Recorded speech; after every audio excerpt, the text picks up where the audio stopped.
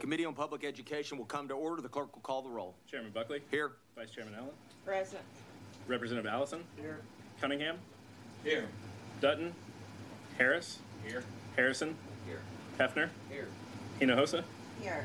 King. Here. Longoria. Present. Schaefer. Here. Tallarico. We have a quorum. All right. A quorum is present.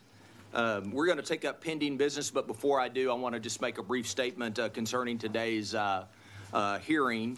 As a reminder, anyone present wishing to testify before the committee, please register at the kiosks located in the hallways behind the hearing rooms. If you require assistance in registering or in testifying, please speak with committee staff. This is a little bit of a change. I want the public to hear this.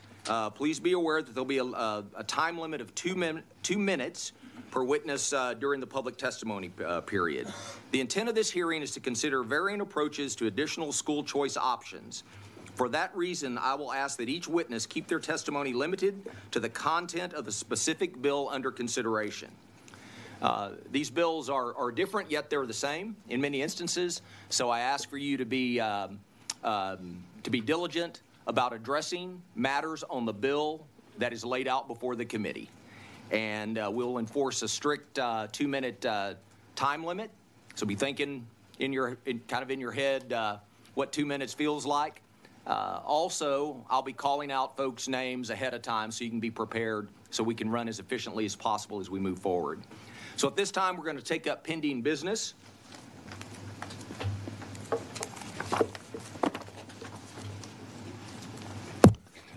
I have a thick binder here today. All right. The chair lays out as pending business House Bill 100 by King. Members, this is the bill we heard previously that is relating to the compensation of public school educators and to the public school finance system, including enrollment-based funding for certain allotments under the Foundation School program. The chair offers a committee substitute. And Chairman King, if you'll explain the sub, please. Thank you, Mr. Chairman. Members, I'm sure you remember the layout, and then last week on Budget Night, I got a practice run on laying this bill out in front of the floor because Mr. Martinez Fisher had questions. So, but today I'm going to talk about the sub, and it does quite a lot. They're all good changes. I'll try to go quickly. Regular program allotments and small mid-size allotments continue in the ADA basis. Other allotments all shift enrollment. CTE regular portion of attendance shifts over to regular allotment. Weights for time spent CTE are set at 0.1, 0.28, and 0.47. SPED shifts for special ed, some parts of SPED from FTEs to enrollment.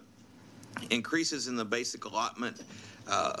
The first year is a $90 increase, bringing the basic allotment to $6,250. The second year of the biennium, it goes to another $50, goes to $6,300. It assumes an inflation adjustment beginning in 26-27, which is the reason that will actually be done on a perfecting amendment on the floor, because the goal is by the third year we don't do additional dollar increases. We will have a inflation-based average adjustment that will affect the basic allotment on an annual basis, so we don't have to do this every time. Special ed shifts to an intensity services model with a transition period from 24 to 25. Establishes reimbursement to student evaluations, increases special ed transportation from $1.08 to $1.67. Regular transportation increases by 54 cents a mile to $1.54. Extends formula transition grants to 29 and 30. Increases funding under IFA and EDA programs under Chapter 46 Education Code by basing the guaranteed amount of $35 and $40 respectively for each cent of tax effort to pay debt services on eligible bonds on enrollment instead of attendance. Creates advanced course allotment within the Foundation School program. Provides for new Tier 1 allotments for a fine arts allotment of a weight of .008 and $32 million in funding. Increases weights for educationally disadvantaged students in residential placements to 2775, and for generally economically disadvantaged compensatory education funding, new census tier weights go up from 0.2255 all the way up to 0.2755. Raise the minimum salary schedule, provides minimum salaries for teachers under and over 5 years of experience. It differentiates between certificates that are held. Establishes transition grants to ensure funding for districts to pay the salary increases by changing the minimum salary schedule, and adds a 6th golden penny for board approval. That's all it does. So I'll be glad to try to answer questions. We've talked about this bill quite a bit. There's something for everybody in this bill. It's I'm excited about it. I think it's something we can all be proud of, but I'll be glad to try to answer any questions. All right, Representative Harrison. Thank you, Chairman. Thank you, Representative King. Very much appreciate what you're trying to do with HB 100. A lot of substantial changes in the committee sub, as you just went over there. Do we have an updated fiscal note for the committee sub? Yeah, the problem with the fiscal note is when we're doing the inflationary adjustment for the basic allotment, they assumed that it started in the next biennium, and it doesn't. It starts till the 3rd year. That's why we're going to put that on in a perfecting amendment on the floor, because the fiscal note today assumes something that's not in this bill. Right, I think it was over $5 billion on the last one. So the impact, the direction, there will be a directional change in the fiscal note based on the committee sub and the perfecting amendment? Yes. In the downward direction? No, not necessarily. I mean, it's still going to be the bill is still worth what the bill is. The bill is about 4.2 billion is what it is, but when they assumed the adjustment in the first year, it made it over 5 billion. So it's not a downward anything. It's what the bill's always been. It just the adjust or the fiscal note was assumed on something that's not in the bill. Oh, sorry, but downward from the original fiscal note projection, is that right? I don't know. Downward from the 5.1 or whatever. Well, from this fiscal note, what this says the fiscal note is, it is, but that was never, it never was that high. Okay. It's something that got assumed that wasn't in the bill. Do you know when we'll have an updated fiscal note on this? Yes, probably today. Okay. But we don't have it yet. We don't have it on the sub because, you know, trying to get a sub back these days takes too long. Thank you. Thank you, Representative. Thank you, Chair. All right. Members, any additional questions? Is there objection to the adoption of the committee substitute? The chair hears none. The substitute is adopted. The chair moves that House Bill 100, as substituted, be reported favorably to the full House with the recommendation that it do pass and be printed. The clerk will call the roll. Chairman Buckley? Aye. Vice Chair Allen? Aye. Allison? Aye. Cunningham? Aye. Dutton? Harris? Aye. Harrison? Present. Hefner? Aye. Hinojosa? Aye. King? Aye. Longoria? Aye. Schaefer? Talarico? Aye.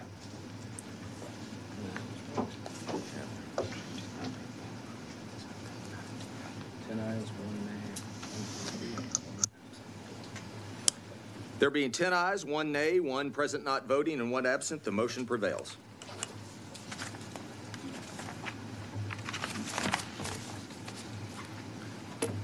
Chair lays out as pending business House Bill 114 by Thompson. Members, this is the bill we heard previously that is relating to the possession of e-cigarettes on public school property or at certain school events. The chair offers a committee substitute. The committee substitute for House Bill 114 replaces the shall with the may requirement for expulsion for the possession, use, or being under the influence of marijuana. School administrators will be able to consider each on a case-by-case basis. The bill adds a new requirement that a student caught with, using, or under the influence of marijuana must take an approved intervention class. The committee sub also clarifies that school administrators, school resource officers, and district LEAs have authority to confiscate e-cigarettes and notify local law enforcement. A person with the intent to sell or distribute e-cigarettes on a school campus will face a Class B misdemeanor. The bill does not remove the mandatory expulsion penalty for selling, giving, or delivering marijuana to another person, leaving dealers to face serious consequences. The bill makes no changes to the existing criminal penalties for possession or use of marijuana, law enforcement retains all current enforcement capability. This will mean that fewer students will be removed from the classroom. Administrators could take full action without the fear of upending a student's academic career. It addresses a student's problem with a proven and readily available intervention course, more efficient use of ISD and county funds at alternative education programs. It encourages intervention and reporting to LEAs of criminal conduct and enhances penalties to address rampant distribution on school campuses. Is there objection to the adoption of the committee substitute? Chair hears none. The substitute is adopted. The chair moves that House Bill 114, as substituted, be reported favorably to the full House with the recommendation that it do pass and be printed. The clerk will call the roll. Chairman Buckley? Aye. Vice Chair Allen? Aye. Allison? Aye. Cunningham? Aye. Dutton? Harris? Aye. Harrison? Aye. Hefner? Aye. Hinojosa? King? Aye. Longoria? Aye. Schaefer? Talarico? Aye. 2 absent. Yep. There being 11 ayes and 2 absent, the motion prevails. Okay. Thank you, members. Just a note here, there's an overflow room at E2026. E2026. So if you're here to testify and you're in that room, be listening for your name. I'll try to call them out ahead of time so that you can make your way to this committee room so you're ready to go.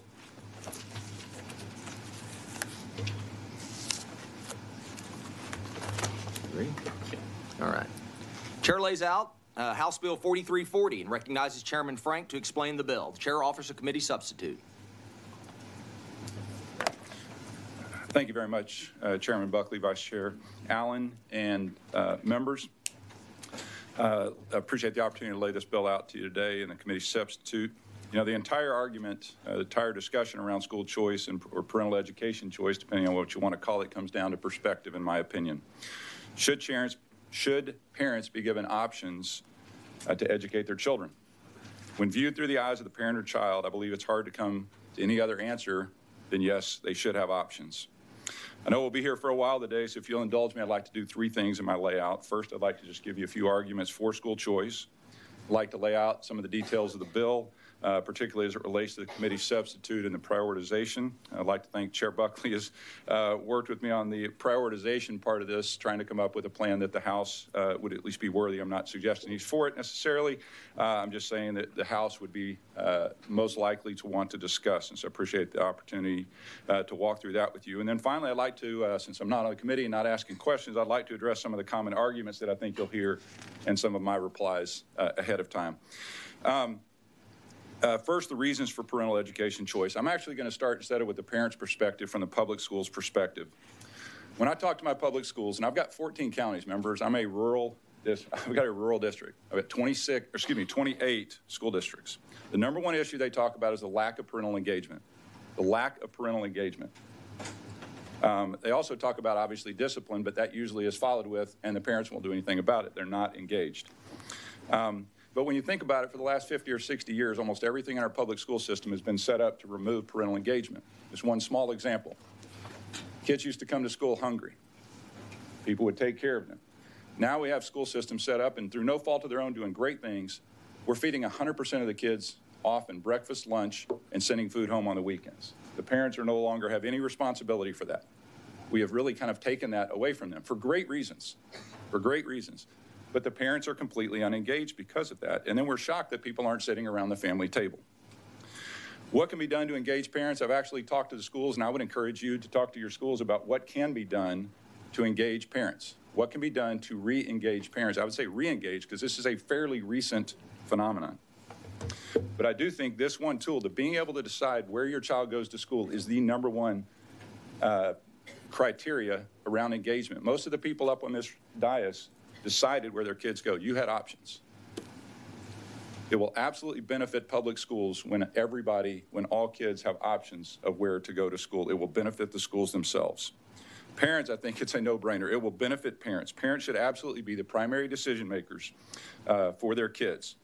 And yes, I understand that there are bad parents. I have chaired the Human Services for the last 3 sessions for 6 years. I am well aware that there are bad parents, and we have processes to take care of those and actually remove the decision-making for them. But absent that, we should assume the parent has the best interest of the child at heart, and we should be doing things to encourage that. Every child is different. Every child is different. I've got 4 biologicals. I cannot believe kids can be that different with 2 of the same parents. I also have 2 adopted kids, totally different needs in those kids. But you know what I had? I had the ability to decide what and where to educate my kids. Why? Because I have money. Most of y'all have either money or you have contacts to be able to get your kids wherever they need to be. You can make the decision that is not available to most Texans. It's good for parents, it's good for kids, and it's good for schools. How does the bill work? If I can, Chairman, can I pass out just that one sheet? Because the committee sub, the main change, thank you.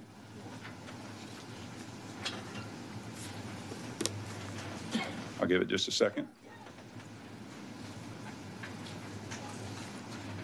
Many of y'all have seen this. I've been working on the prioritization for a while, and as soon as I heard it was, we were set for a hearing, I submitted it, but we just now got the committee sub back. But this is the crux of the change in the committee sub.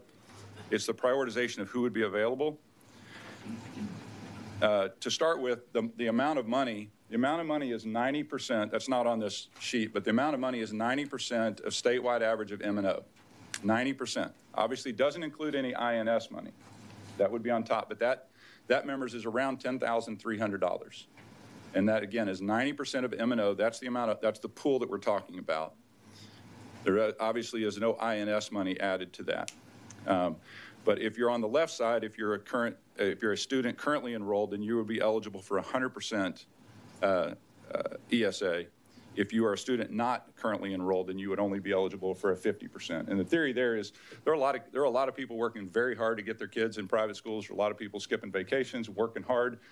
We want to give those people help, but we also don't want to basically pay for the whole thing. That was the logic behind that number. I'm not saying, this is a committee hearing. We'll have discussions both here and afterwards, but that's the logic behind that. As you go down the list, you realize that people who have money, people who have contacts have school choice already. The number one thing regarding school choice is whether you have funds to do it. So we decided to make the priorities based on whether or not you had funds. So the first priority group is students whose parents have less than 100% of reduced lunch. The first priority group that the money would go to would be them.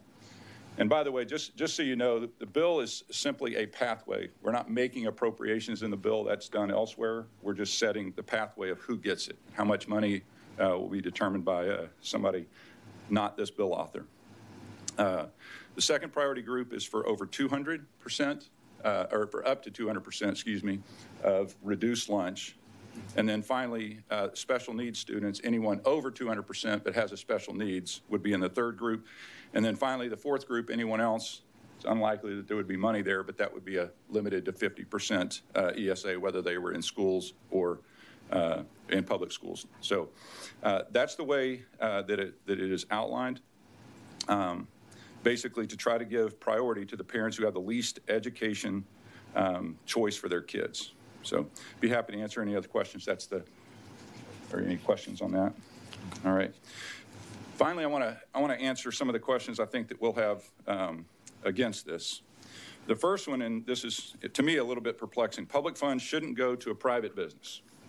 Now I say perplexing because this is done in so many different government programs where public funds for a public purpose go to a private entity. You think about our university systems. We have a university system that is the envy of the world. It has public funds. You have state schools, private schools, but you have public funds going through Pell Grants to all types of schools, all types of schools. And I think it is of note that we have a university system that is the envy of the world, but we have a pluralistic university system. But it's not just that. You have GI Bill, Head Start, WIC goes to private, Medicaid, Medicare goes to private hospitals, Section 8 housing. My personal favorite, food stamps. Food stamps is loaded on a Lone Star card, a credit card. Money is put on there. The food stamp recipient goes to a private business, let's say an HEB, goes to a private business and spends money for a public good, to feed that person at a private business, we give food stamp recipients 10 times more flexibility in how they spend their food stamp money than we give parents with how they spend their education dollars. That shouldn't be. We should give parents the flexibility, I believe, with how to educate their children. Another argument that I got is we already have choice in Texas. In fact, I got this from somebody in the hall a couple days ago. We already have choice in Texas. We have charter schools, and actually this was the argument. It's working great. It's been good for public schools. It's been good for kids. And I said, so your answer is this choice is working great. It's helping everybody, but we need less of it. If it's working great for people, we need more of it. And there are many people that don't have access to charter schools that might have access under this.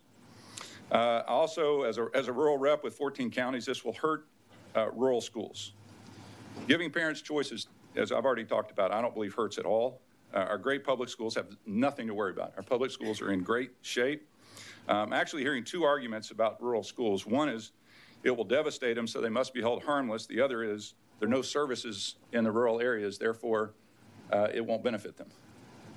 Both of those things can't be true. Both of those things cannot be true. In reality, neither will happen. In Florida, which is far ahead of us, has the most robust parental choice over the last 2 decades, has seen an overwhelming majority of families choose to stay in traditional public schools, but the few families who need it have been able to access it. And members, this really is about people who need it. There are a few people, I don't care how good your public school is. I mentioned this on the floor, but it was kind of loud. You may have the best public schools. You may have, in your district, you may have the very best public school. But there are still going to be kids that fall through the cracks. This gives an opportunity for kids who are falling through the cracks for whatever reason, the opportunity for another option. And their parents gives them an opportunity for another option. So in closing, what I almost never, ever, ever hear is an argument against parental choice is that it's bad for kids or it's bad for the parents. Almost never hear that. Almost never hear that it's bad for the kids or bad for the parents. Schools are about kids. Parents should have as many options as possible. And great schools in Texas will continue to flourish thanks to the leadership of folks on this committee and folks that are even against this bill. They will continue to flourish. With that, I'd be happy to answer any questions. Thank you for indulging me. All right, members, any questions for Chairman Frank? Representative, whoop. Can't see it. You just assumed it would. Well, I saw you. I'm I'm flattered. learning. Representative Hinojosa. Thank you. Thank you, Chairman, for explaining your bill. I've not seen the committee sub, so forgive me if No, that's all I'm right. speaking to Forgive me. that's not in that bill, but I'm trying to figure out, I think yours is the most audacious of all the bills that I've seen in preparing for this committee. Yours spends the most of our general revenue. I see $500 million first year, and then within 4 years going to $1 billion because there's a 25% increase every year. Is that correct? I'm sorry. Is that correct? So the fiscal note is on the original, not on the committee sub, and really it will be decided by appropriations how much money is in the plan. If there's no money appropriated, including in the, I believe what the, and I just saw the fiscal note early this morning. I believe what the fiscal note assumes is the entire tax credit, the $500 million in available tax credit is funded, and plus the ancillary expenses at the comptroller's office for managing the program. But the actual amount in there, I think, will be determined later. My recollection in your original bill is the amount $500 million. Oh, I'm sorry. I'm sorry. You are correct in the original Okay. bill. Okay. Sorry. So $500 million first year, and then a 25%, according to the bill, Yeah. increase As much as- every yes. year, which strikes me as pretty rich, considering if you think about in our public schools, we have not had an increase to the basic allotment since 2019. To keep up with inflation, it would be a 17% increase since then, but we're not even doing that. So why such a disparity when most of our kids, even if this bill were to pass, remain will remain in our public schools, the vast majority of our kids? Okay. Thank you for the question. I would answer it two ways. First of all, certainly we're not done with funding the public schools this session. Second, the funding is really based on what the public schools are getting. So really it becomes in lockstep, because honestly, educating kids is a public function, whether they're in public schools or elsewhere. I believe they're part of our community. But they are also getting around 75% when you take into consideration it's 90% of M&O, 0 of INS. So we're doing for essentially have a $10,300 where currently it's close to $14,000 in the public schools. While I would argue that's not that rich, you know, if $14,000 is for the public schools and only $10,300 is here, I'm not sure I would call that rich. But I do think that it's important to note that one of the arguments against this in the past, and I would make this argument, is if you give a child a scholarship but they can't afford to go to the private school, you really haven't given them anything other than they can smell the steak but they can't get there. Okay, the average private school in the state costs around $9,700. So this does give every child an opportunity to go to a private school. It gives them 100% of the funds, and again, it prioritizes those with less money. So just so you're aware, my school district gets, I've asked my school district, $8,572 as what we get. We don't get the state average. So the way the state average works is there's so many school districts in the state, lots of little ones, right? And so the vast majority of kids don't get the state average because the vast majority of kids are in urban districts, and we don't get the benefit of small to mid-size adjustments. So my school district wouldn't get as much as per child as a private school in your voucher. Can my ISD apply to be a participant, or can our parents apply to be a participant to get that money? I absolutely, and I will look at that, and I am certainly not, there's people that are more expert than I am on this. I am almost certain, and I have not looked at Austin ISD, but when you look at total funds, the amount of total funds per child in Austin ISD, I can almost promise you it is over 13 or 14, it's around over $13,000. It is not, now the part that comes from the state, but they also have local funds, they also have federal funds. And again, I will, in my closing, or an expert may be able to do that, but if you talk total funds divided by the number of kids, I will bet you that Austin is closer to 13,000. But I think anybody who wants to be on the 10,300, I think I would consider, for your positive vote, I would consider an amendment on the bill to do just that. Well, thank you. But I don't think many schools would be willing to sign up for that money. Okay. Well, I mean, if they were able to not have to take the STAR test and instead do these criterion reference tests and not have to be in the A through F accountability system and get more money per student, I bet everybody would, all the ISDs would sign up for that. I also am more than happy. I'm also more than happy. I have voted to get rid of the STAR test, and I think norm reference tests are a much better way to do it and not as controlled by third parties. So Let me. And I hope this can be used as, I'm sorry. Okay. I have a question. Your bill, and I've noticed this language reoccurring, takes tax credits from insurance premiums, so from insurance companies, and uses that as a source of revenue to pay for this voucher. I'm curious why that tax was selected, because we have, that's a small pool of companies, but why insurance companies? Honestly, it's a financing mechanism that removes it once from general revenue. I actually prefer a cleaner, just call it GR, because essentially all you're doing is taking tax revenue that was coming in. Some people find it more palatable. I actually would prefer to just do a straight GR. And I would note, and I did not mention in the layout, none of this bill comes from the foundation school funds. This is GR or tax credits. It's completely separate. It's the same thing that pays for, same monies that pay for roads, water, Medicaid, all of that. It's just GR. Okay. That's all I have for now. Okay. Thank you. All right. Dr. Allen. Thank you. You say choice. Yes, ma'am. What are the choices? I hear you say private schools. What are the other choices? Private schools, tutors, they homeschool. It really, the legislation allows the parent to decide. Then the comptroller has certain approved vendors. It has to be, and the money doesn't, try not to make the layout too long. The money doesn't actually go to the parent. No, Money is in an we- account. We have time. Okay, no, that's fine. That's fine. The money is in an account and is spent only for approved education providers. It can be tutors. There's a list of them. Tutors up to $1,000 of transportation. It cannot go to anybody in the family or in a third degree of sanguinity. I never can say that word. So there's a lot of protections to make sure that it is only going to approved academic services for the benefit of the child. It never goes to the parent. If it is not spent, the money ends up coming back to the state. But I heard you say homeschool. That's parent. Well, it doesn't go to the homeschool parent. The credit, the account is there and available. So if a homeschooler, let's say, I mean, there's a lot of homeschoolers I know that can't buy the curriculum that you would like.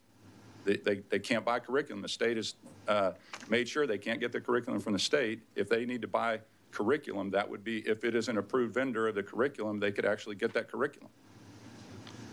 But I don't think homeschoolers, I think there's not a lot of homeschoolers, I think, that will use this, but it would be available to them if they need it. I think we need to make that clear where the money is going.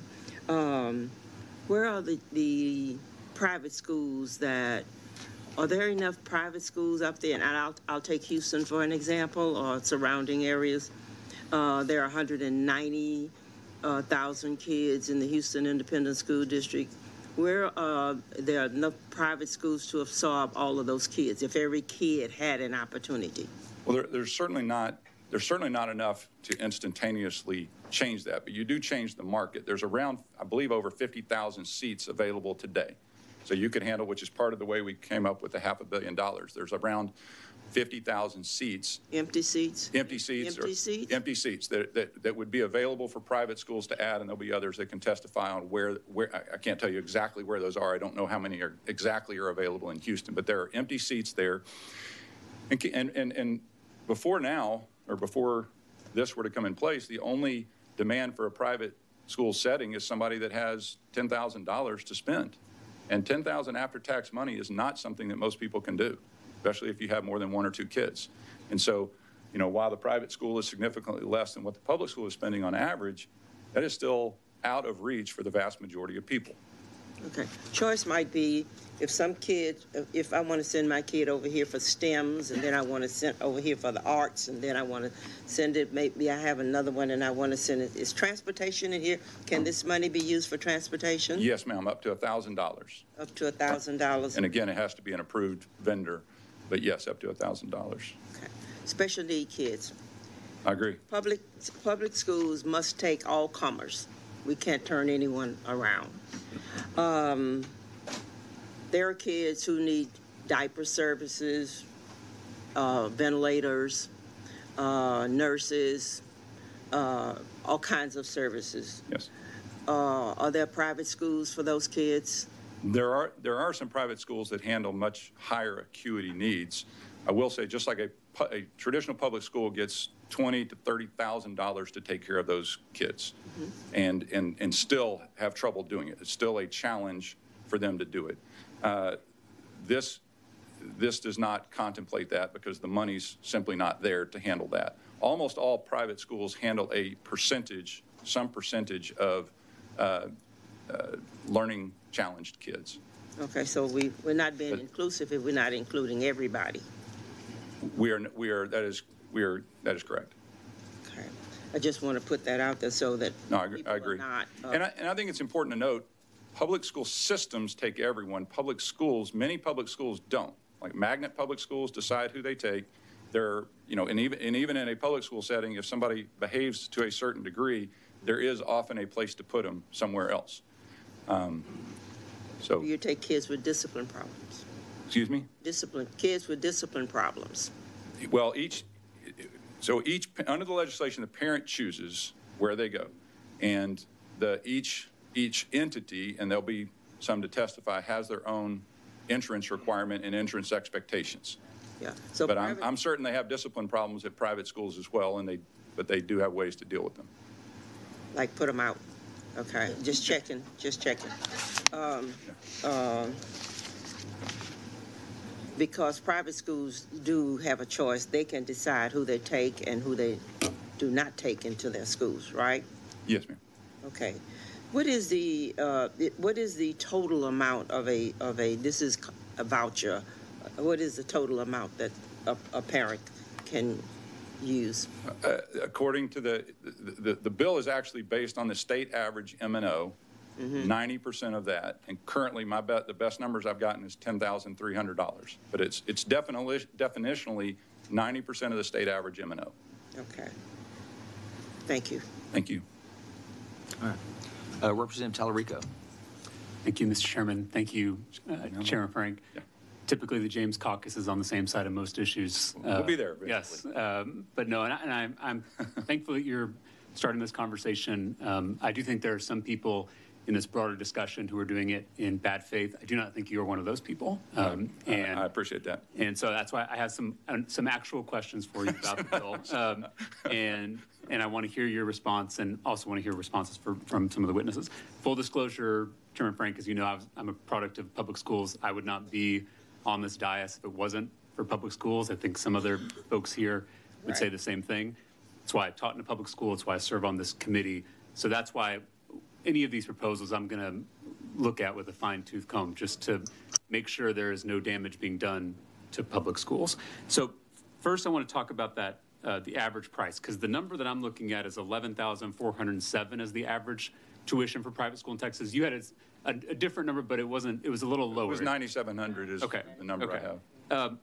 That's an average, at least the one I'm looking at. Sure. So I just want to clarify, and I think you and I have talked about this. The best private schools in Texas, St. John's in Houston, St. Stephen's here in Austin, those are going to be a lot more than the average here. I would say the most expensive private schools. I don't know that I would always say the best. Or the most well-known, maybe. I would say Okay. the most well-known, but I don't know that that means the best. Sure. I just want to, because I think when this discussion's happening, some folks, as we know, we have Absolutely. constituents who don't follow the legislature in every detail, and they hear they're going to get to send their kid to a private school. That may be the one they're thinking about. I just want to clarify that this average we're using, the number in your bill, is probably not going to cover the most well-known. Again, your point about quality is well taken. So in some of the other states that I've been looking into that have tried this, typically they see these private schools in response to a voucher program raise their tuition cost, just because that's how the market works. There's more demand, more competition, and so their tuition bills go up. Is that something that you've seen or are aware of, or thinking about how to counteract something like that in your bill? It's a great question. I don't have mechanisms to counteract it in the bill. We can certainly look at that. I would say, since the first priority group, and I think the person who is going to get virtually all of the first tranche, I don't know how much that's going to be, but are people making reduced lunch. I think if they go anything over the 10,300, they're going to find themselves not with students. The demand will drop dramatically, because I don't think you're going to find those students paying $1,000 even to extra to go. And what we've also seen is, and this is what I'm concerned about too, is as soon as these voucher bills are passed, we suddenly see kind of strip mall private schools set up, meaning they like set up right after the bill is passed, and they're the exact amount for the voucher, which, some entrepreneur, right, saw an opportunity to make money, and so went up and set up these kind of strip mall private schools. How are you thinking about that, and how we could possibly prevent that from happening? Because I don't want to, because I'm worried about parents or kids being preyed upon by some of these folks who are not education experts, right? Who can just set up this private school down the street once the voucher is passed. Well, I think in almost all the cases that you're talking about, those places also close down within a year, right? Because it's amazing how quick choice changes behavior. If they are not getting the services that they want at those schools are out of business very quickly. So the entrepreneurs are failed entrepreneurs. If they actually do a good job of educating kids in those strip centers or strip malls, may have very good education going on with those children. I hear that. My concern is, as just an educator, you can't redo your first year in kindergarten we saw just with COVID, with schools being shut down, the tremendous damage that did to kids and that learning loss. We're still trying to figure out how we're going to recover from that. And in many cases, kids won't recover from that. Right. And so I just want us to be thinking about that, because even 1 year lost does tremendous damage to kids, as you know. No, I appreciate it. I want to go to the parent, because you mentioned parent engagement, which I absolutely agree with you on.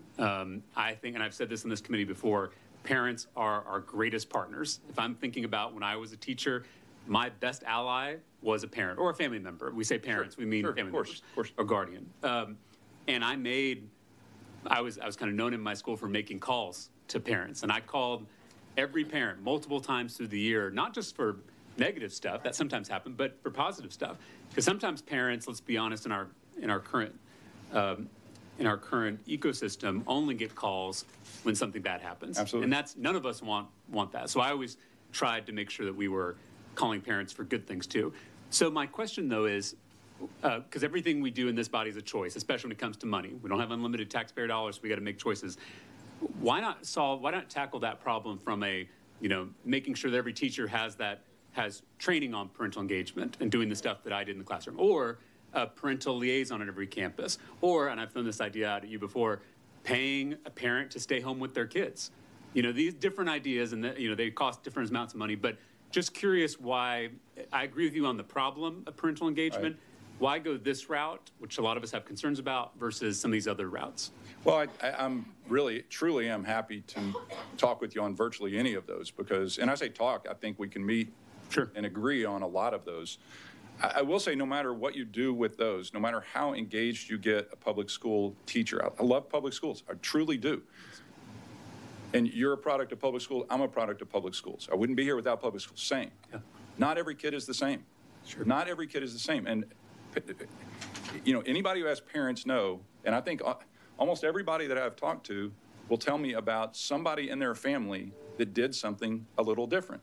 Yeah. We're not attacking, and I know there are people, quote, on this side of the issue that are going attacking public schools. I think that's harmful. It doesn't do any good, right? But to pretend that there's never a public school setting that doesn't work for a particular child and we're going to leave that child without an option, I don't care how many times that public school teacher calls, sometimes that option is not best for them, So I agree with you. I just think this is one of the solutions, and I think it is. When you decide to stay, like if you have a choice, and I know there's people, in public schools, but if you have a choice and you put them there by choice, that is one level of engagement. If you put them there because you can't afford to move, there's a different level of engagement. And that's where we have a lot of people right now. Yeah, I just think it's a good policy. Yes, and I hear, and I know that all kids are different. All of my students were completely different, and not every setting works for every child. And so I'm with you on that. Again, it's the jump that I'm making to this proposal, whereas what I see is there's nothing inherently better about a private school, right? Absolutely. Same human beings, same brick and mortar, right? Oftentimes, private schools just have really rich parents who pay a lot of money to give them every resource they could get, right? Like a St. John's or St. Stephen's. And so what I'm thinking is there's nothing that our public schools can't do that a private school can do if we give them the resources, right? And maybe I'm naive, but I'm an eighth generation Texan, so I don't think there's anything our schools can't do if we set them up for success. So that's the point I'm trying to make is I agree on some of these principles that you're laying out. My issue is, why not just take these limited funds that we have and make sure that we create a setting for every child, whether it's through magnets, which you talked about, whether it's academies, early college, high schools, whether it's loosening up the ability for parents to move within public district. I'm willing to entertain any of these options. I think I'm trying to figure out there's nothing magical about a private school. But I agree that there's not anything magical. I do think there are some times where parents, kids, and even the school themselves need a fresh start. Sure. Need just, for whatever reason, in as close to perfect a situation or close to perfect public school situation, you've gotten frustrated with a coach, parent, or teacher, and there's just needs to be a pressure release valve, and that parent needs to be able to move. And honestly, that's why I believe it'll be better for the parent, the child, and I truly believe it'll be a pressure release valve for some of the schools, because everyone that is there, 97, 98% of the people that are there are there because they chose to be there, not because they had no other choice. And I completely believe you that is your motivation. I don't know if that's everyone's motivation in this debate, but I do know you're willing to take on tough fights even within your own party on things that you think are right. I want to, because when you made this comment, I was like, James and I have, or Chairman Frank and I have worked on some of these issues. James right now. You talked about public dollars going to private entities in healthcare and in higher ed. For public purposes. Right, yes. The reason that alarmed me, though, is because you and I both know how messed up our higher ed and healthcare systems are, and especially when I say messed up, I mean how inaccessible and unaffordable they've become, right? So my worry is doing the same thing to our public schools would have the same effect as higher education. And I'm not criticizing our colleges and universities in Texas. I think there's a lot of people doing great work, and as you mentioned, some of them are the envy of the world. But I remember a time when we regulated tuition as the legislature, and when we stopped doing that, suddenly you saw the costs skyrocket. And honestly, I'm kind of wondering where some of those costs have gone, right? Right. And why are things much more? Why is it so much? Why is it so much more expensive to go to college now than it was in 1973? Right. And what is the difference? So my worry is, are we doing the same thing now with K through 12? Curious how you would respond, because I know you're concerned about that too. No, absolutely. At the end of the day, policies matter and what you incent matter. In this case, we're talking about putting in probably 75% of the money that's currently being spent in the schools. So that's a pretty efficient spend, I think. Yep. But if you look at each of those problems is different. If you look at the university problems, you put literally trillions of dollars in there of basically huge lines of credit to 18-year-olds to get any degree they want, and then we're shocked that the money didn't get spent well and prices went up. It was just poor policy decisions. I think that's why I think and I'm hoping that when y'all are hearing testimony, we're focusing on this policy decision, because you can write bad bills, sure. You can write good bills. I'm not saying this bill is perfect, but I am saying it has been thought out fairly well. Does it have holes in it? I mean, some people are just going to be philosophically, I'm absolutely against it no matter what. Some are going to take a look and say, okay, this may have a possibility, so what should the policy look like? I think this session, we're going to look at what this looks like, and so we ought to at least try to come up with the best policy if we're going to move forward on it. I agree, and this is my last question, and I do want to thank you, because we do have a lot of different proposals. In your design, you are trying to make sure it goes to poor kids in the design, but I do want to flag that Florida, which you mentioned, removed all of their eligibility requirements and in terms of income. And we know in this legislature, someone can start with an idea, sure. And so I'm just trying to get at least for your bill, would you ever be in support of something like that, of removing these income eligibility requirements, in essence, using taxpayer dollars to subsidize wealthy families who are going to private school? No, this does, just so you see it, because I don't want to mislead you, it does go all the way down to, quote, wealthy parents. They only get a 50%. And so this does have a pathway to help everyone. The reality is we have wealthy parents already going to public schools in this state, spending $15,000 of taxpayer dollars on behalf of the wealthiest students in the state, right? In public schools, but we are already subsidizing those. I would not be in favor of removing the priorities because, like I said before, wealthy people already have choice.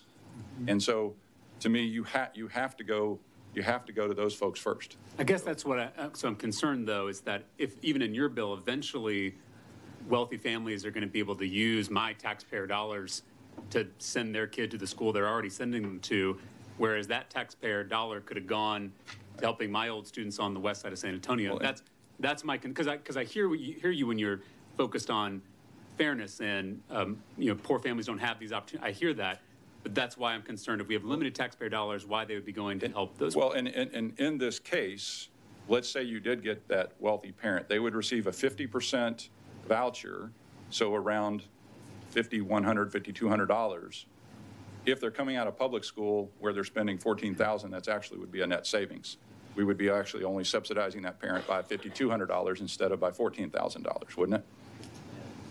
So you would have the private school, theoretically, you would be paying half of theirs, but honestly, I don't know how wealthy you have to be to spend $10,000 a kid, but that's a lot of money to spend on kids. And that's because we keep talking about I'm hearing parental choice, school choice, as if these dollars only belong to the parents. But as you know, many taxpayers, including me, I might be the only member on this dais who doesn't have kids yet. I own a house in Austin, and I pay property taxes, a lot of them. Yep. And those aren't directly helping me, and I'm glad to, because Absolutely. public schools benefit us all. That's the reason we all pay for them, right? I'm not just going to the counter to buy something for me. I'm using my dollars that I worked hard for to make sure that we build schools that are going to ensure we have an educated workforce, a democracy for us to enjoy in the future. That's why it's in our state constitution. And so I want to be wary of talking about taxpayer dollars belonging just to parents, because those dollars come from all of us. They belong to all of us. Absolutely. This is not something that's just pick and choose. I agree. And everyone, if I may, everyone benefits from an educated, from children being educated, but that includes all children. All is all children, right? Public school children, private school children, homeschool children. We benefit from that. That is a government purpose. That's why we have that. We want children to be educated. And I'm glad we're starting this today with that, because I think that is, at least for this bill, I think is our true motivation. I think I'm worried about unintended consequences that maybe would contradict that goal. And I truly agree with you that the money doesn't belong to the parents. In this case, the money doesn't actually go to the parents, right? It's actually in an account set for them. It never ends up in their pocket, okay? But it also doesn't belong to the school. The purpose of it is the kid. The purpose is not the school. That's right. The purpose is to educate children. And I think for the rest of the day, I hope we can all acknowledge these are taxpayer dollars. Yeah, absolutely. Whether you're a parent or not, And we whether all you're- pay for these schools, right? And whether you're a school. That's or not. right. They That's are taxpayer dollars. They're That's right. not owned by the parent. They're also not owned by the school. And I don't want to get in, I know we got to move on, but I am concerned about accountability for taxpayers, right? We fought a revolution to make sure there was no taxation without representation. And I'm worried that these private schools, which I'm not, I don't want to change that for private schools, but there isn't that representation for me as a taxpayer. But Okay. I appreciate you, Chairman Thank Frank, and thank you for entertaining my questions. Thank you, Jim. Members, let's do Representative Allison. Thank you, Chair Buckley. Ms. Frank, let me ask you just a couple of questions, and I know you're up here taking the shots right now. Oh, that's all good. And I'm hoping that maybe I can ask you some questions that may be better answered by some of the witnesses you have. But There's a chance that is the case, but I will do my best. good. Excuse me. I want to talk to you about the average that you use, $9,700, and I understand the reasoning perhaps for using an average, but it troubles me because I don't think we can apply an average throughout the state. For example, whether it's true or not, maybe we'll hear more later. I've read an article recently that in Houston, the average tuition for private schools is $23,000, a little over $23,000. In Odessa, it's $20,000. I know in San Antonio, where I'm from, it's up into $20,000. So it's a little troublesome. How do we fill that gap, if there is one, particularly for less fortunate or underprivileged, lower income families? That's a huge difference to make up one. Okay. Well, I will defer to some of the folks I believe there is a representative of the Private School Association that can give you those stats. I'm hoping they can get it or working on getting it by city. Great. Okay, because I think that's important. Oh, it's very important. It's very important. You also mentioned that the voucher or the payment that you're talking about in your bill would come out of general revenue rather than the permanent school fund. Correct. Why is that? Just that's the way the bill's written. I mean, because I don't see it make sense to. This is not supposed to be not an attack on public schools. It's not. So it's just funded out of GR or the tax credit. Yeah. So it creates Would you another. prefer it? I mean, I'm assuming you wouldn't prefer it out of the school foundation fund, would you? No, it wouldn't. I think there's going to be an expenditure either way. Okay. But I'm just wondering why general revenue. Is there some other? There's constitutional provisions, aren't there, that come into play? I'm not Well, aware of that. Well, I think it's Article 7, Section 1 of the Texas Constitution talks to requirement of the legislature to provide a free education system. Right. Doesn't make any mention of private schools. Right. Correct? And I think it's Article 1, Section 7 that talks about can't use public funds for any religious sect, et cetera, that I know has come into play, and I believe it was the basis for the Attorney General just issued an opinion that won't affect educational service accounts, educational savings accounts.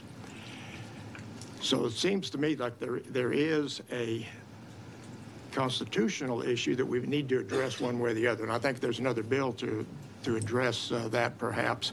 But in connection with the Attorney General's opinion, I think he stated that it can't come out of the permanent school fund. It has to come out of general revenue, correct?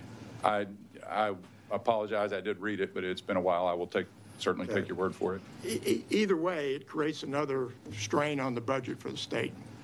There's going to be additional revenue involved, correct? Right. I mean, when we say a strain, I'm not understating $500 million, but I don't think it's a very big strain to give parents choices when kids, regardless of the quality of public school, is falling through the cracks, and giving a kid an opportunity. I don't think that's a great strain, but we can disagree on that. Okay. You also mentioned, if I heard you correctly, that you don't think that homeschoolers would take advantage of this.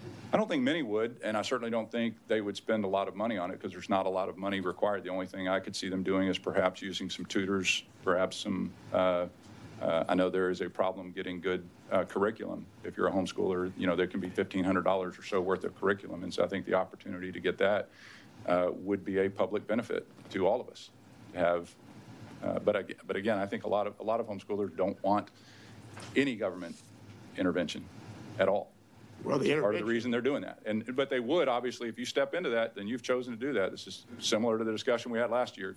If you're going to play UIL, then you're stepping into my rules, and so you got to follow the rules. Well, the intervention is one way, isn't it? It's just an influx of money, because there can't be any state regulation that follows into a private school, can there? The state can't require the private schools to provide any accountability, take any certain standardized tests, require certain certification for teacher requirements, anything like that, can Well, the bill outlines it is only certified schools, and we have some experts that will talk about what is required in that, but they already do norm reference testing, which I think most of us would acknowledge the norm reference test is as good or better than the STAR test that we're doing. We are only allowing the regulated, not the regulated, but the certified, I'm using the wrong word, private schools to be in there. And they have to be approved by the comptroller for other services. Okay, but the state can't impose any restrictions. The state can't say, all right, we'll give you this money, but you have to do this, this, this, and this. And the state theoretically can come back at any time. It's one of the reasons I'm in the legislature. The state at any point can come in and say, I'm going to regulate. On a private school? On anything.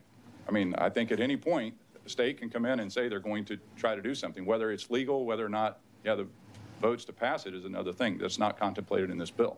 Okay. You talked about, you brought up first in connection with lack of parental engagement, you talked about meals, that it took away the opportunity for families to sit together for meals. Isn't an important part of the meal program to provide nutrition and meals for kids that otherwise wouldn't receive it? Absolutely. I think we ought to provide. I mean, I spent a lot of time working with at-risk youth. I think it's absolutely. But when we take and all of a sudden we're doing 100% of the kids, we are literally pulling that parental involvement away from the parent. I'm not saying that we shouldn't take care of kids that come to school hungry, but I'm saying we should actually engage the parents in that process, that we shouldn't just assume your role doesn't matter, we got this. Okay. And I think that's what we're doing with a lot of things. And I think it's almost all with great intentions. You were talking about intentions earlier. I don't really think intentions matter that much. You can have great intentions. If you have bad policy, it hurts people. Okay. Your intentions really, I get a little bit tired of the discussions. Well, this person has evil intentions or this person's great intentions. If your intentions are great, but they hurt kids, it didn't matter. you hurt kids. I agree with you.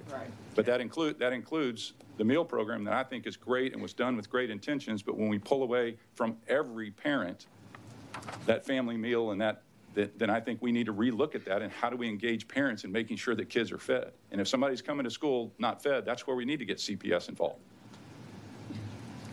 Okay? in my opinion. I don't disagree with you. But let me talk to your first priority group is children that are on the lunch program, correct? The meal program. Yes, sir. Well, we're using just the income qualifications for that. They don't have to be on the programs, just the income qualifications for that. Okay, but if they take advantage of that and go to a private school, they lose the meals, don't they? That's a great question. And if you would, I know they will ask that. Okay. I know I've been told that, but don't want to lie on a microphone. You shouldn't lie anytime. Well, thank you very much. Thank you, Chairman. That's a fair point. Really? Okay. I'll stop for right now. Thanks very much. Okay, thank you. Thank you, Chairman. Chairman King. Thank you. Thank you, Mr. Chairman. Chairman Frank, Yeah. my question, I'm trying to think the best way to frame it. So, got a kid that's not in school, preschool age. They haven't fallen through any cracks yet.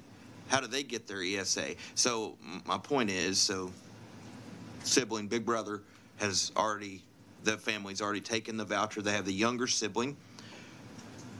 The kid's not school age yet, but then they get to pre-K age. Are they automatically qualified for the voucher, or do they have to go to public school and give it a try first, or how does that work for a kid that's never been enrolled in a public school? They would automatically be qualified. And I how will would double they? check.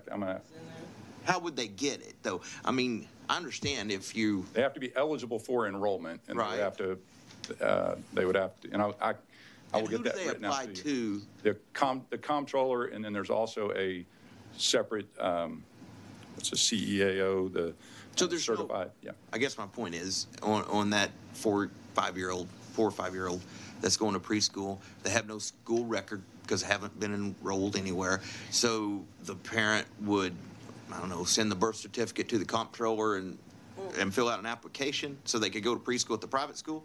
I will work on getting those answers. Thank you. Thank you. All right. Representative Tallarico. Thank you, Mr. Chairman. Just one more, because twice the issue of accountability in STAR has been brought up, that public schools have to take these tests or held accountable to these tests and private schools don't. Your answer has been you want to get rid of STAR and you like norm reference tests, which I completely agree with, but I just want to clarify because that's not the reality of what we have now, as much as you and I would both want that. So the reality is, if this bill is passed, there will still be two separate standards of public schools having to take these tests, being accountable to these tests, and private schools not having to take the tests, not being accountable to tests. Correct? Unless I would be happy to work on an amendment saying the only way for this to go into effect is if all schools are held to the same standard. So you would be for the bill if all schools were held to that standard? I didn't say that. I mean, I was checking because No. that's. I realize you're asking the questions, but I'm being a little silly about the amendment. But my point is, that's going to be the reality. Even though we may not like the STAR test, maybe even folks on the dais don't like the STAR test. I just want to make sure we're being honest about that. Well, I hope, and I hope I'm being honest, but I think just like charter schools, public charter schools led us to districts of innovation to try to remove some of the entanglements that we have put on public schools. I do hope this and other things lead us to try to remove some of those, and I hope this can be used as a jumping point to remove some of those entanglements. Well, and that would be great, but if that's not a part of this bill or not happening right now, when this goes into effect, it will be not a level playing field. Or that is correct. That's how I would characterize it. Nor level funding. There's about 75% of the funding is going with it, which I think does account for a little bit of the more flexible playing field. And again, that more flexible playing field, I'm happy to work with you on getting. I'm going to draft that amendment. Okay, very good, very good. Thank you, Chairman. Representative Hinojosa. Thank you, Chairman. I have a basic question. I'm realizing I'm not quite sure exactly who is covered by this bill. So is it because you have a category of educational therapies that are covered. You mentioned homeschool curriculum. So is it the case that you don't have to be going to a private school to qualify for this ESA? You could be, You have to be eligible to be enrolled in school. in the you have to state. just be eligible. Right. So if a kid is in public school and then wants to, because this is an entitlement, right? Your bill says your bill says It's that subject to appropriated funds, though. So a it's not parent, really quote, an entitlement. shall receive each year 90% of the state average maintenance and operation. So this is an entitlement. Who qualifies for it? It's not just kids who are paying private school tuition, correct? Or is it- Correct. They can be eligible for it. The spending, they can only spend it on eligible services. So they don't get the money. The Okay. money is held in an account for their benefit, but they don't ever receive the money. A parent doesn't receive the money. It is in an account, and that money, if it is spent with somebody who is approved by the comptroller for the benefit of the child, money goes out of that account for the benefit of the child, but the parent doesn't actually receive the money. There's nobody going on vacation on this money. The money is held. It is only used if an approved service by the comptroller is used for the benefit of that child who is enrollment age for an approved service. That is the only time it is used. So my child in public school then qualifies to pay for some kind of therapy for dyslexia, some online computer program, say? And that would, you said I'm your asking child you that. in public school Yes. that was coming out? No, a child in public school. No, the child in public school would not qualify for Okay, that. so a child in private school enrolled in, who's going to private school or a homeschool child, is that correct? Well, if they're currently there, they're only getting the 50%. They're only getting the 50%. They're only getting half But that they of the qualify. funds, but they would qualify. And I also, okay, I appreciate that clarification. Does your bill have the remainder of what's left in the ESA going to potentially college funds later? The money goes back to the state if not used. It does get to roll over, and the theory behind that is private education at the lower grades is actually less expensive than that state average, so they could build up funds to be able to pay for the more expensive high school years. Okay. But the money never goes to the parent. It goes back to the state if unused. And I just want to clarify, so there was a discussion here had between you and, I can't remember, a member on the dais about prioritizing kids from low-income families, but your second priority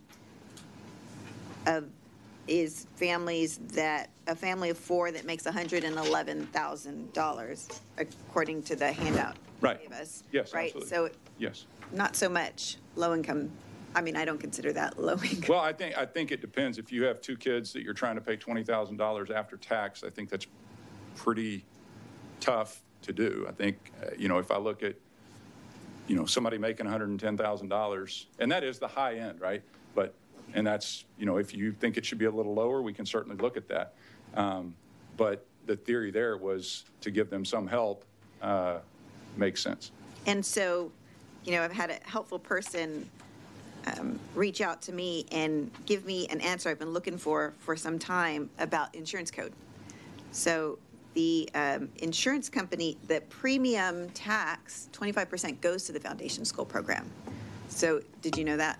No, I did It's not. under section 227.001. And so perhaps that's why that fund is used, because part of that actually does go Okay. to the foundation school program. Finally, have you looked into how a voucher system of this scale might affect our TRS system? If we are sending now public money to subsidize another, a third type of school system that does not pay into TRS, right? Nor take out of. Well, that's an interesting question that I would like to explore later. But not paying into TRS, we already struggle with a 13th paycheck in COLAs in this state, with all the teachers we have paying into it. But so that the teachers, right, the teachers pay into it now for teachers who came before. So even let's assume the private school teachers are not getting a payout from TRS, they will have to support the teachers that came before, right? But we'll have a smaller pool, theoretically, because more kids and more money are being diverted to private schools, this third school system. So have you looked at or have seen data on what that does to the stability of a pension system for teachers? No, I haven't. Although I think when I've looked, Florida is probably the best state to look at just based on size and the fact that they've been doing it a long time in terms of education improvements. And so I will try to find out some information. I think I've got a little while before I close. Okay. I'll try to get you that answer. All right, appreciate it. Thank you. Thank you. Okay. Any more questions? All right. Representative, just sorry. No, you're good. Real quick. To kind of expand on what Representative Hinojosa talked about, when we look at the ability for public school parents to access additional services outside of the public school, where they feel like whether that could be some sort of extra tutoring or what have you. I know we've actually heard a bill this session that allowed for or called for initially, I think it was taken out of the bill in the committee sub, but for a district or a parent to use some public dollars to gain a tutor, let's say for reading recovery and things like that.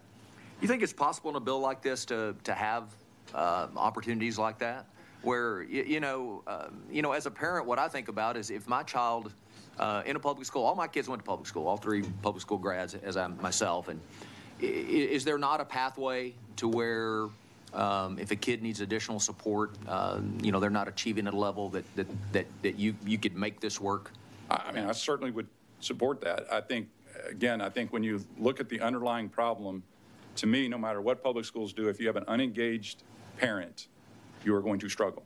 And so any tool that is used to engage the parent more, and clearly having options, whether it's in a public school setting, private school, whatever setting, so I would certainly be happy to look at that. I mean, it would be a funding issue as with all of them, but I think I'd certainly be happy to put something in there. Yeah. When we look at the accountability system on our public schools right now, if we look at the testing and I would say that, and I know you reviewed, you have what, 28 school districts? 28 school districts, yeah. Yes, sir. Do you think when you look at how your school districts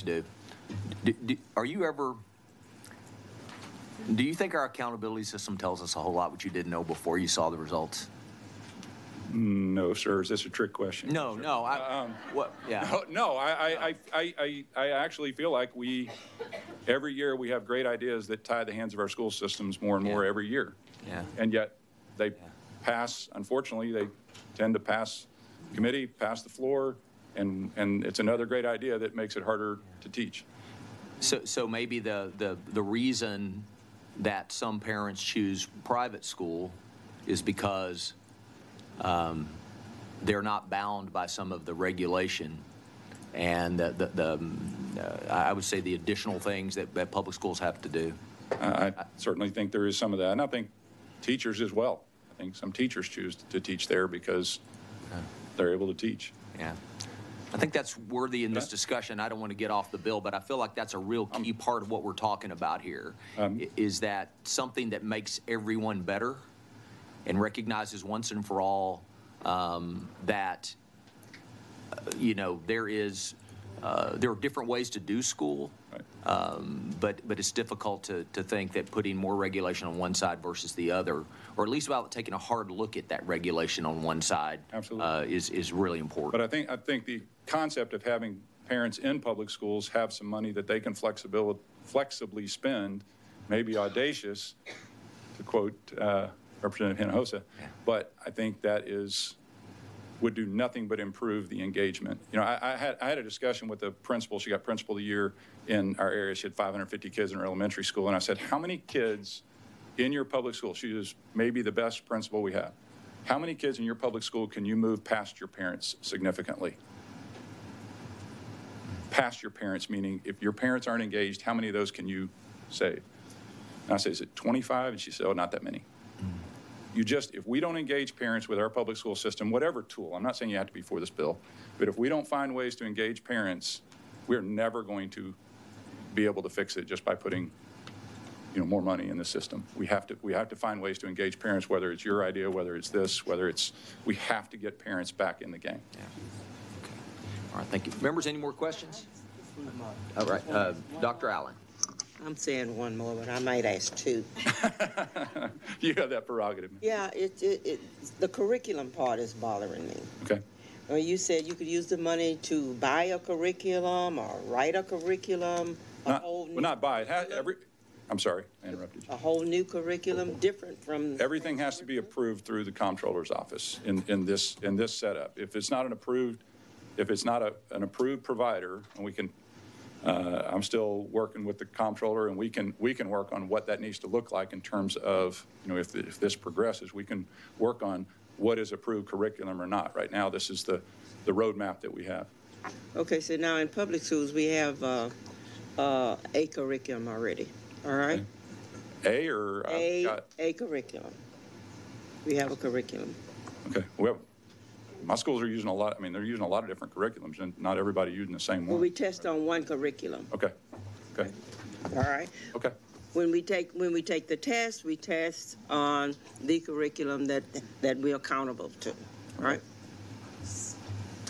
So now everybody's going to have a different curriculum. Every mama, every private school, you can have a different curriculum if you want to.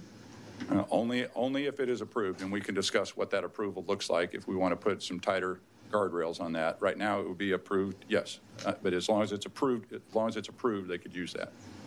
Okay. But we can discuss what that looks like, and certainly be happy to do that. One more question about the accountability. Every parent who has a choice, who makes a choice, and we give them this money. I'm not going to say the amount anymore because it's fluctuating. We give them this money, and you can spend the money the way you want to spend it. Where's the accountability with that money? Well, they don't get the money. It is in an account. The parent doesn't get the money. It is in an account held by the comptroller. The money it can only go to an approved provider when they provide services for the benefit of the child. That is the accountability. The parent provides the accountability. The comptroller provides the accountability in terms of what is approved and what is not approved.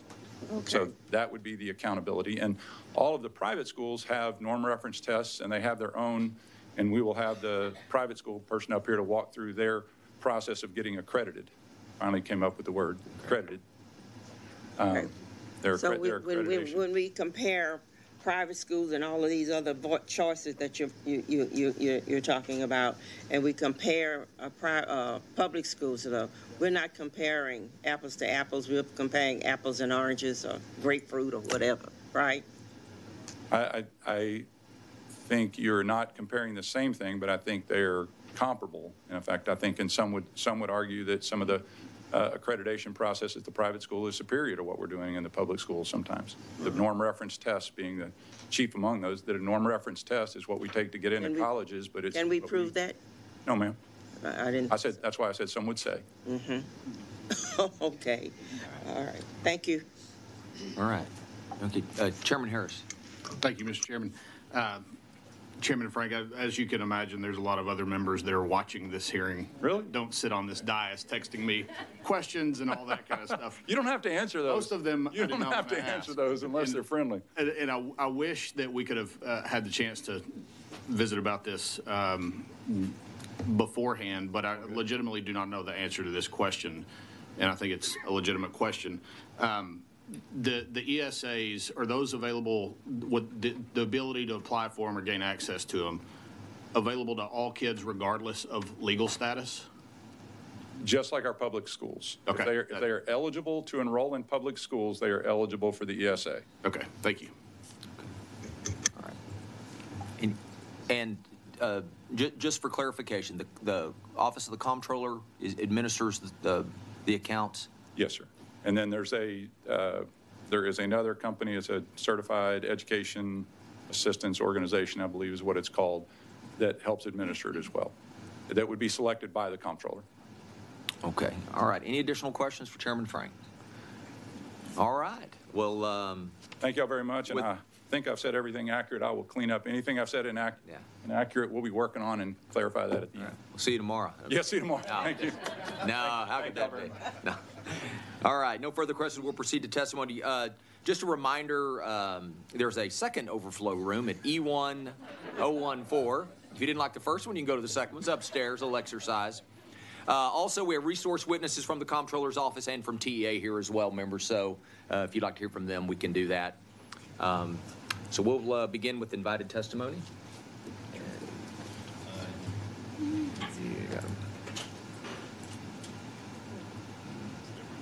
I'm going to have to refresh. Okay.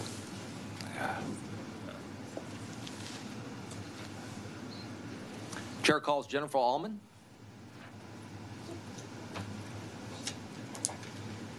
Okay. All right. We show you registered as Jennifer Allman on behalf of the Texas Catholic Conference of Bishops. You'll be testifying for the bill. Is that correct? That is correct. All right. Thank you. My name is Jennifer Allman, and I'm the Executive Director of the Texas Catholic Conference of Bishops, testifying in support of House Bill 4340. I will focus on the bill's provisions on prioritization and accountability and our capacity to serve students. Chairman Frank has captured all of the bishop's criterion for parental choice legislation by including accountability through accreditation, strong religious liberty and private school autonomy protections, and prioritization of applications based on the financial and academic needs of students. HB 4340 provides an access lane for all types of students in Texas, but allocates greater resources towards those with greater needs. The ESA amounts in the bill would cover most of the K-8 schools and Catholic schools. With the rollover feature of the ESA, families can save unspent funds for the increased cost of high school. Our average K-8 tuition in Catholic schools in Texas is $6,800. Our average high school tuition is $10,700. If the amount in ESA is not sufficient to cover the full tuition, we have robust financial assistance programs which provide nearly $50 million of tuition assistance per year to around 50% of the students in Catholic school. The average amount of financial assistance we currently provide is $3,400. I want to stress that the majority of our students will always be private pay students. There was a question earlier about raising tuition in order to meet the amount of the ESA. That simply won't happen because the base tuition is based on what the market can afford. And in Catholic schools, we have a parish subsidy that highly subsidizes the amount of tuition. We have Catholic schools in Texas where the tuition is $3,000 per family because that's what that zip code and economic area can afford, and we subsidize the rest. Our Catholic schools accommodate students with identified needs and provide instruction that builds a strong foundation for academic success. We are not only a viable option for a student's academic needs, but we also foster an environment where all children learn to care for one another and embrace their differences. Our goal is to provide students with the instruction they need to succeed as learners and achieve high standards alongside their friends. Catholic schools are ready to welcome students under this bill and other bills with religious liberty protections. We estimate that 90% of our schools will participate, and we have the capacity to add around 20,000 students in the Catholic schools in Texas. Chairman Frank mentioned 50,000. Actually, the correct number is there's 100,000 open seats in private schools throughout Texas today, so I wanted to point that out. 89% of our Catholic schools in Texas serve students with special needs, and about 11 to 12% of an individual school's student body are students with special needs. I want to talk about our accreditation process. It covers curriculum standards and fiscal oversight in a very responsible way. It requires that the curricula used in private schools be equivalent or greater in rigor to that used in public school, but there is flexibility in the choice of curriculum. All schools should be held accountable to ensure a high academic standard. The Texas Private School Accreditation Commission, or TEPSAC, coordinates with TEA to ensure quality in those private schools by monitoring and approving accreditors for non-public schools. This accountability has been in place since 1986 when the TEA commissioner recognized the accreditation responsibilities of TEPSAC. Participation requires accreditation standards comparable to TEA, but preserves the integrity and autonomy of private schools. The standards include, but are not limited to, compliance with state and federal statutes, effective administration and governance, annual administration of a norm reference test, teaching a balanced curriculum that meets or exceeds public school standards, hiring qualified instructional leaders, student achievement, and indicator-based quality of learning.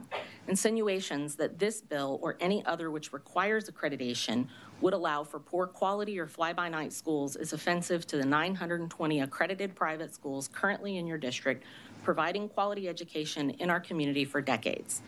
Fundamentally, we believe that parents are smart and they want their children to flourish.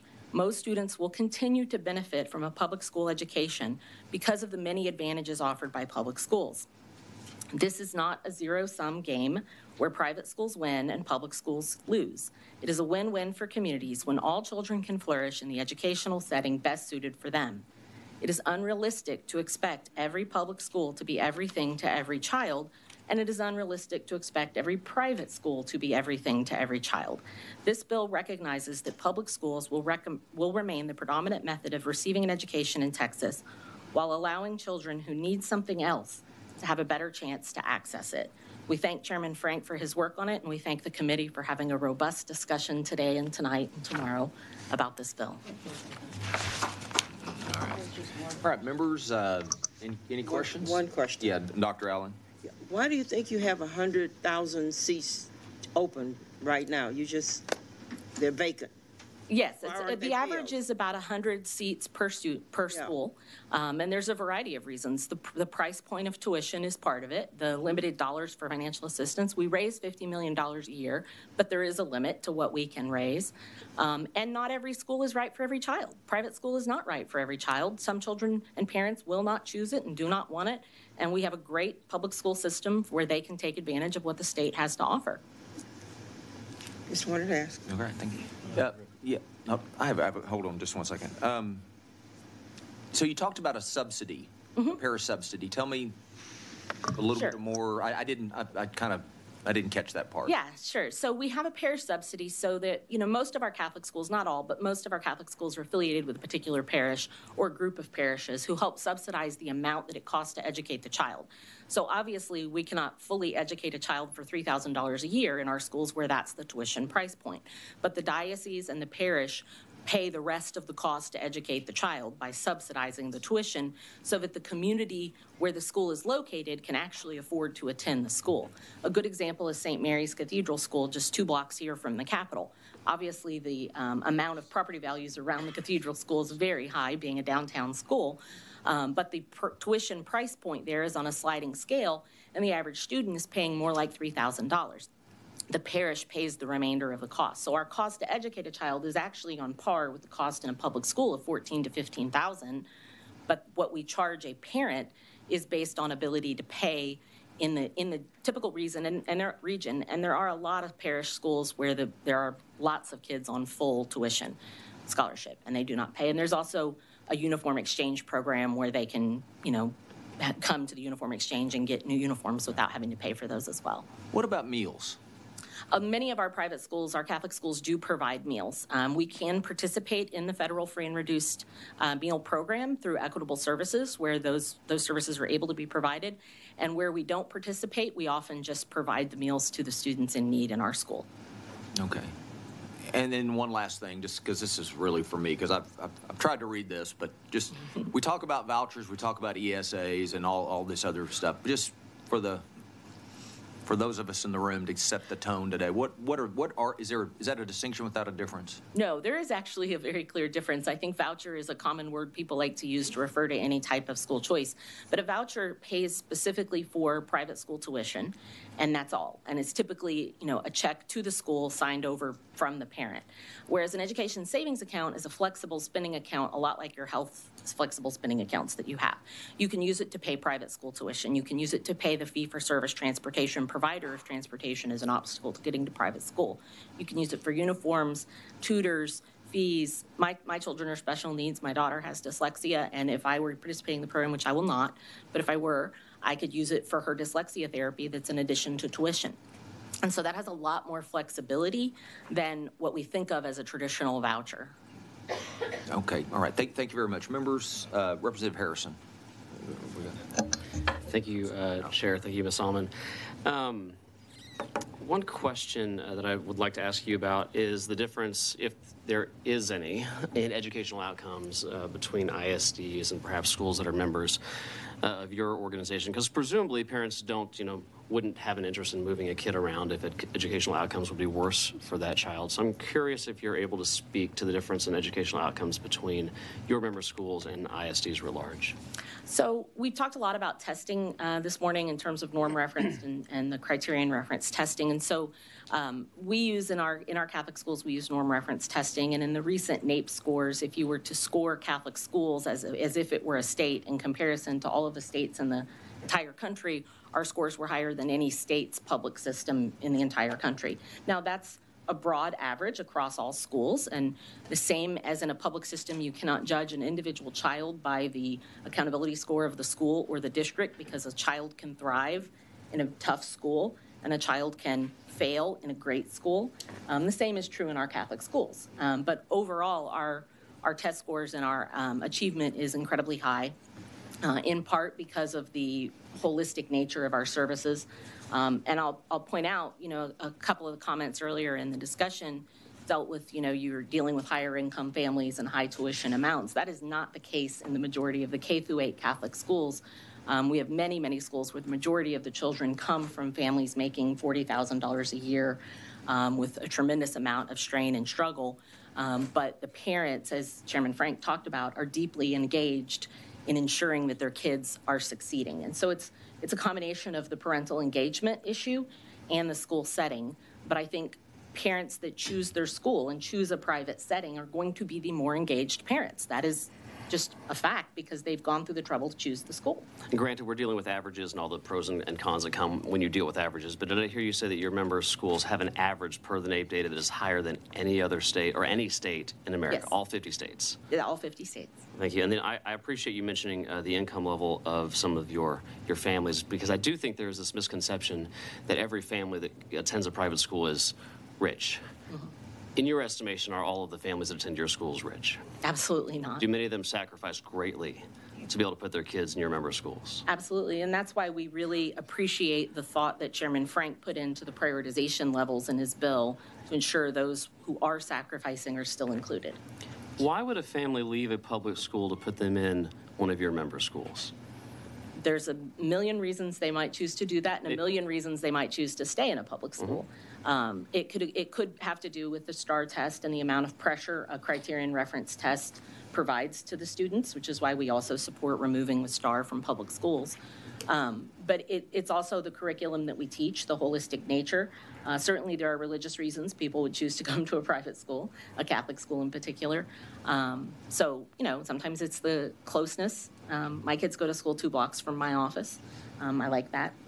One question I think we're probably going to hear a lot, it's already been raised, is the constitutionality of ESA programs like this. Given we have the Blaine Amendment and the constitutional provisions in our state constitution, how would you assess the constitutionality of ESA programs like we are discussing here today? Because of the way the bill is structured, first of all, it's entirely constitutional because the funding comes from general revenue.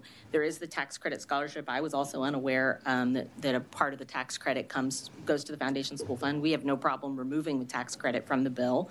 We would support a bill with or without the tax credit provision. So that's one thing. But the other thing is that the Supreme Court has ruled repeatedly that Blaine amendments are unconstitutional.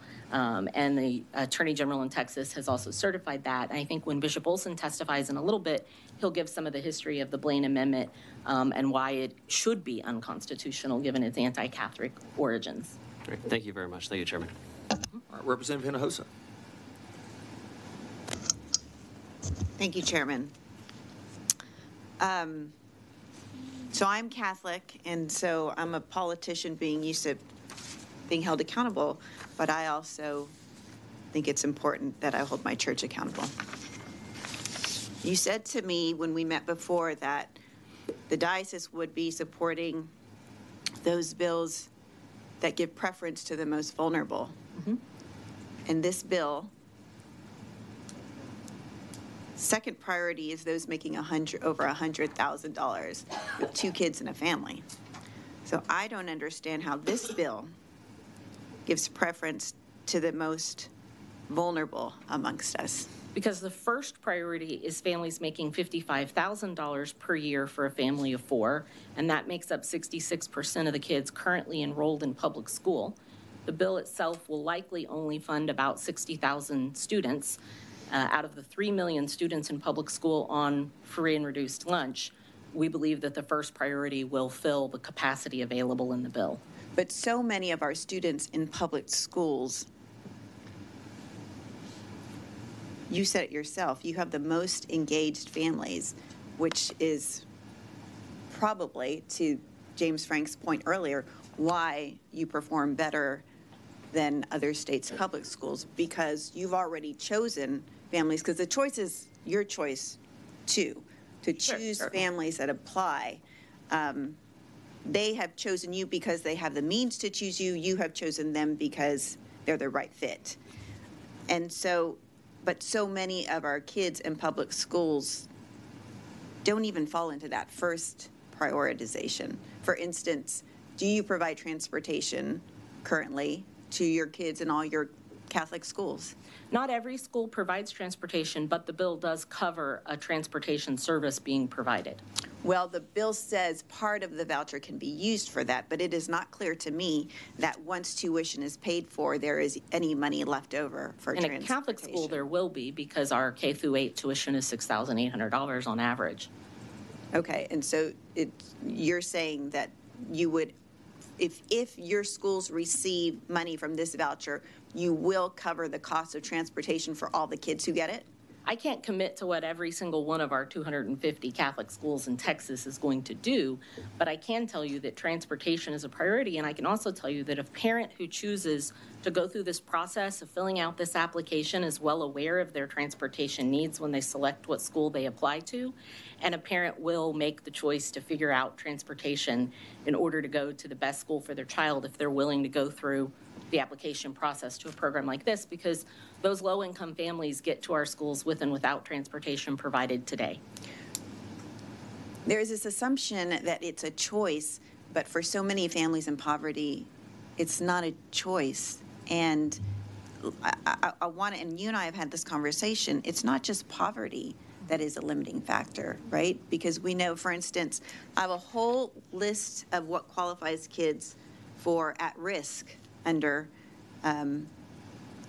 law in Texas.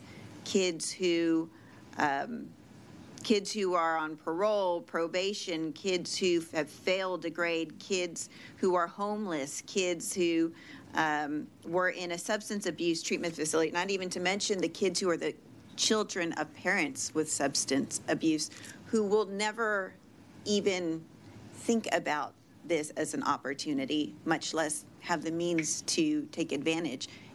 In my mind, those are the most vulnerable.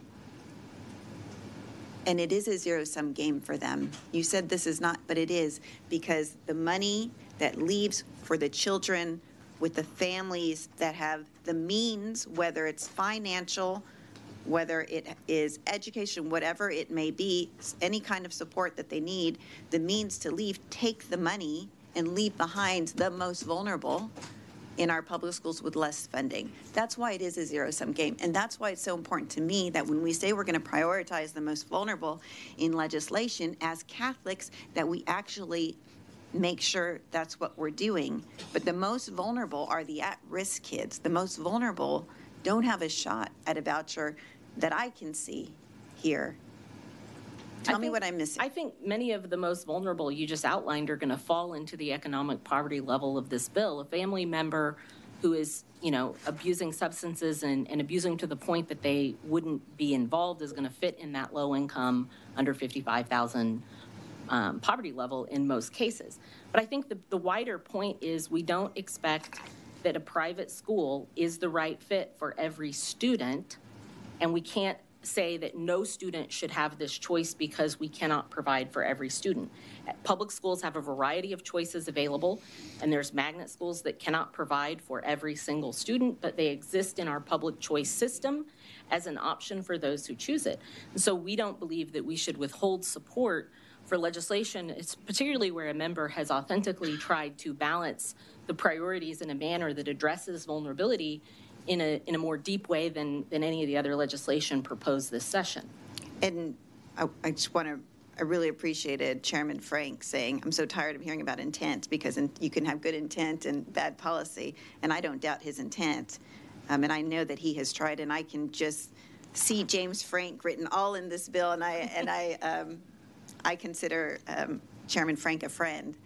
And so I know he has tried to do his best by this bill.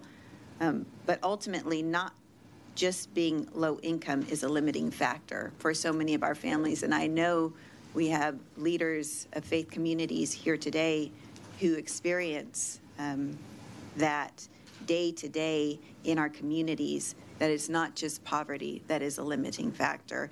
And that is not taken into account in the policymaking here in this bill.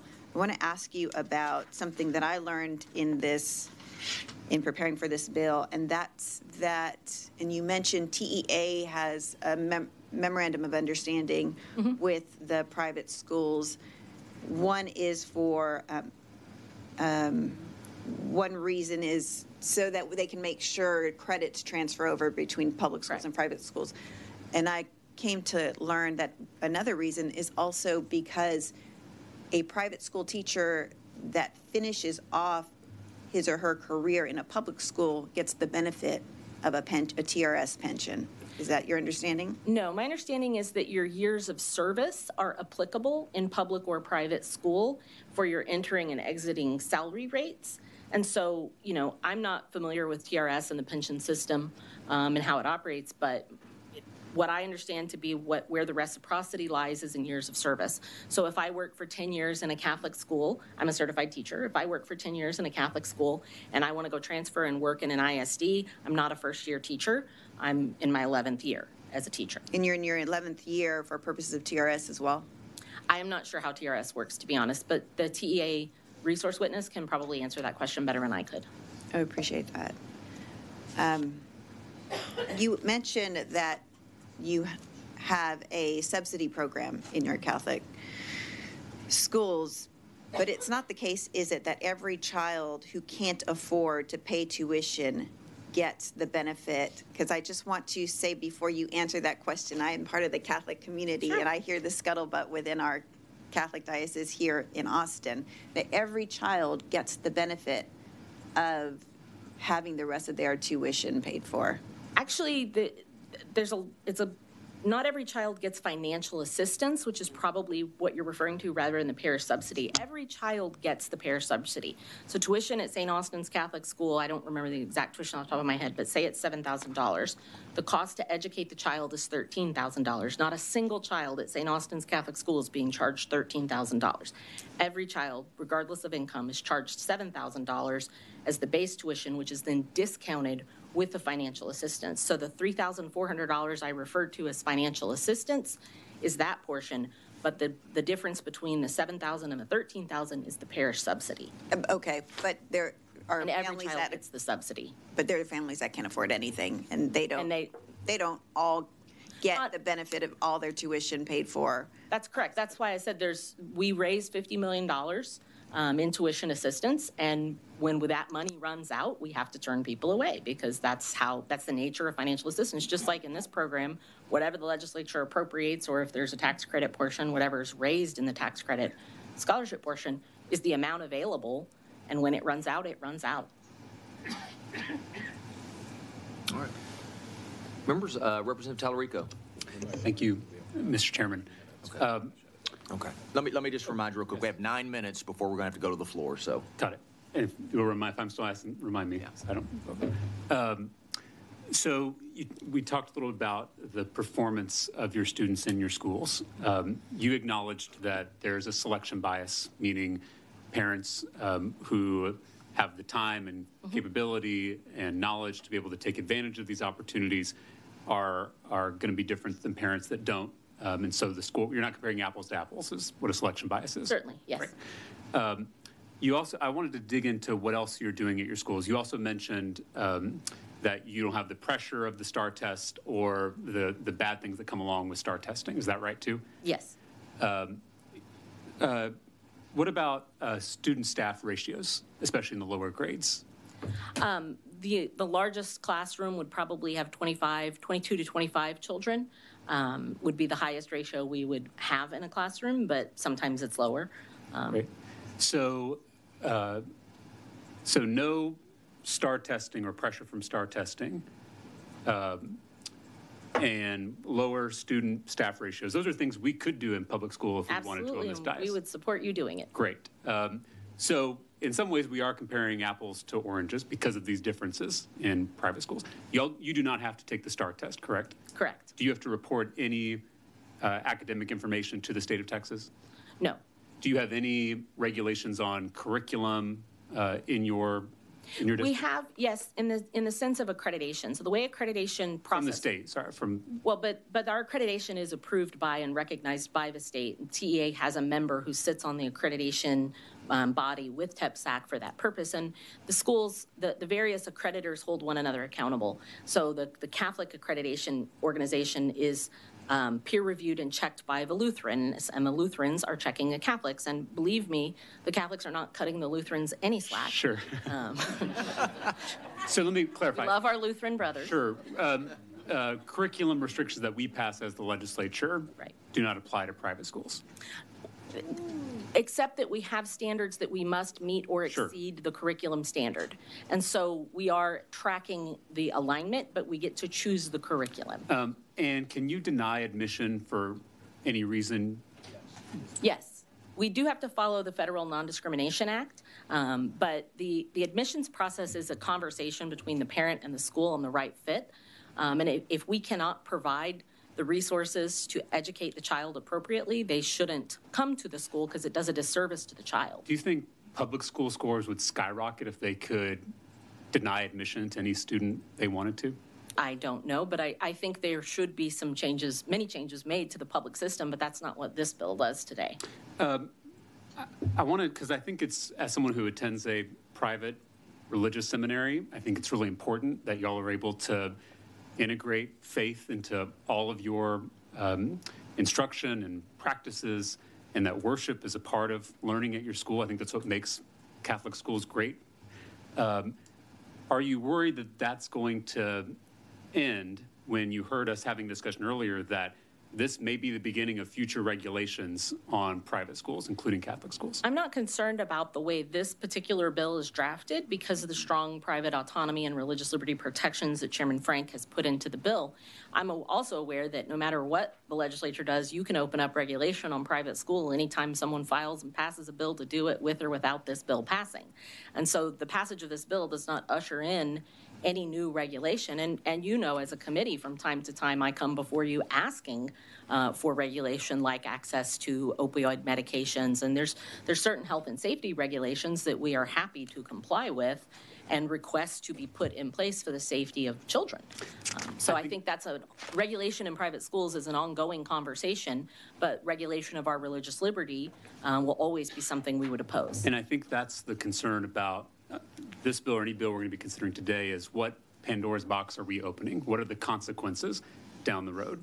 And as you heard in my conversation with Chairman Frank and with our conversation with Chairman Frank, he said the legislature is possibly going to look at other regulations. And that's the thing about taxpayers is they tend to want accountability. They tend to want to know where their tax dollars are going. They want to say in what happens with their tax dollars. And so I just want that to be something, I know this is something y'all have considered, but something for Catholic schools, religious schools to consider is what may be the unintended consequences going forward if you start to accept public money. Absolutely. And I think we have good track record in the 33 states that already have parental choice programs in place, that we've been able to continue to operate and thrive in those states without those kinds of hampering regulations. Thank you. I appreciate you being here. Thank you. Thank you, Mr. Chairman. All right, members, any more questions for this witness? All right, we appreciate you being here. Thank you. Okay, we are about 3 minutes from being able to stop, or for having to stop. We must have a hard stop then. So we're going to go on at this moment, and we'll have to stop for this morning. If there's no objection, House Bill 4340 will be left pending. Chair hears none. HB 4340 is left pending. If there's no objection, the committee will stand in recess until final adjournment or recess of the House or during reading and referring of bills if permission is granted. The chair hears no objection. The Committee on Public Education now stands in recess.